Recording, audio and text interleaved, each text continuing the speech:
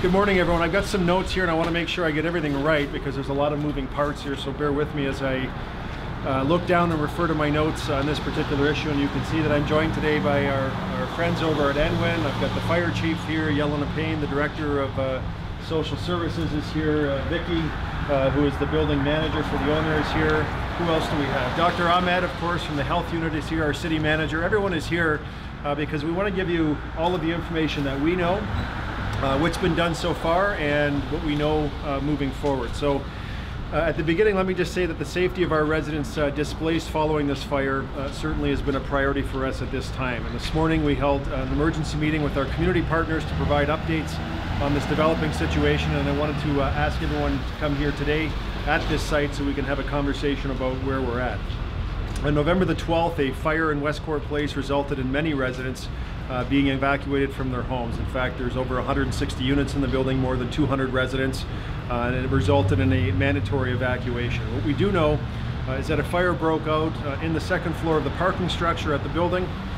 The intense smoke and the heat made it difficult for crews to reach the fire, and the flames spread to 7 other vehicles in the parking garage as well. The fire itself took out the main power feed to the building, resulting in a total lack of power, no heat, no water to this high-rise. Windsor Fire and Rescue Services responded with multiple firefighting units working to get the fire under control.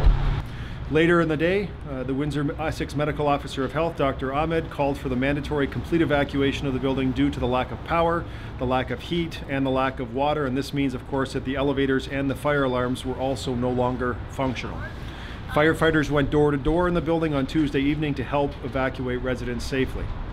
In response to this event, Windsor did what it always does. It stepped up. We came together to assist those in need. The City of Windsor and the Red Cross set up a temporary reception center at 400 City Hall Square for those who were displaced. Some residents that were displaced were also able to arrange homestays with friends and family, while others required shelter, food, and supports. We set up a reception center with cots and other supplies at the WFCU Center last night. Buses were provided to transport the affected residents. And at the WFCU Center, we brought together social services, fire and rescue services, Windsor Police Services, the health unit, EMS, the Red Cross, the Humane Society, and other partners to help support the 26 adults and 6 children and 1 pet who spent the night at our facility. Today, we continue working together to ease the stress and the uncertainty that this developing situation brings, of course, for the displaced residents and all the others affected by the fire. Now, when Windsor Fire and Rescue Services cleared NWIN crews to go back into the building, they confirmed that the NWIN electrical equipment was not damaged by the fire, and NWIN workers were able to restore the power to those who were unaffected by the fire. Those you saw on Olette Avenue and other places along from here to Olette Avenue. By 4:45 yesterday, power was restored to all customers in the area, with, of course, the exception of those residing in this building.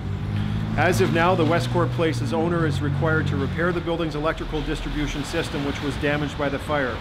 When that is done, the Electrical Safety Authority will inspect the work and issue an authorization to connect and restore power to the building. Once the ESA approval has been obtained, the building owner will be allowed to close their disconnect switch and the building will be back in power. In the interim, the building remains closed, which includes the court offices on the ground level and all residential areas above.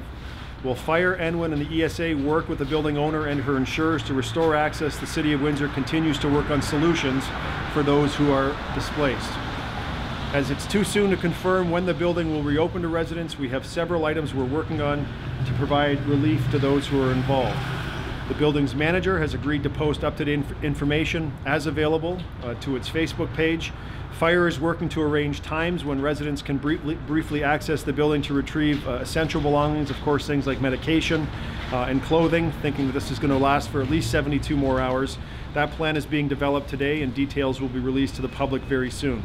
Again, people can expect that the building will be closed for 72 hours or longer, so we are encouraging those that are coming to take items out, medication and that, to take what they need to last at least that amount of time.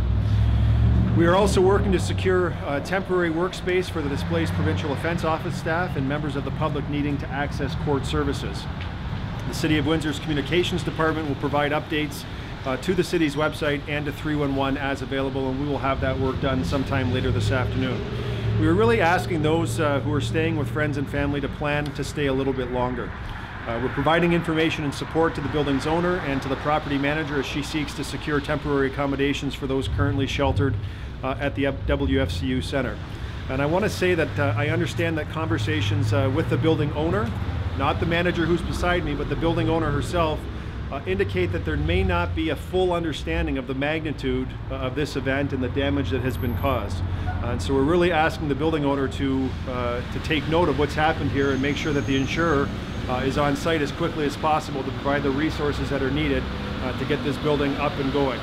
And because this is private property, we need the owner to step in a way that we haven't seen her doing in the last 24 hours. So from fire's perspective, the investigation is ongoing. The Ontario Fire Marshal is on scene and continuing with the investigation. This time we have no determinations for cause. Westcourt Place again has 164 units, over 200 people living in the building, and we are doing what we can to help resolve the situation for those residents who are impacted by this particular event. Yes, there has been communication on the phone with the owner, and I was very clear in my remarks that we don't think that the building owner that we spoke to understands the magnitude and the seriousness of what's happened here. So we're really making sure that the public knows that the City of Windsor is doing everything that we can do, help to be supportive of the folks that are displaced. But at the end of the day, because this is private property, the building owner and their insurer has responsibility to make sure that they're stepping up and doing all that they need to do to get their building back in business. And so I can say that because I'm dealing with the tenants, and I've spoken with the tenants, and I visited them yesterday at City Hall.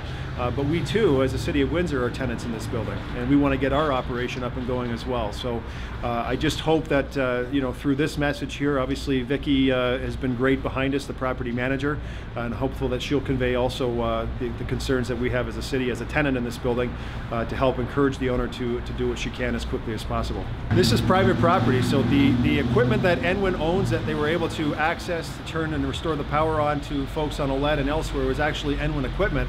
The equipment that feeds, the power equipment that was damaged that feeds the building, is not Enwin's equipment. It's owned by the building owner, so it's private property. So as we understand, work will have to happen to bring in a generator of some sort that can help feed power to the building in the short term, because in 72 hours it's unlikely that the equipment that was damaged would be fully restored. Right now we're planning for 72 hours. We have Red Cross and social services staff, we have EMS, we have police, and we have security all at the WFCU Center.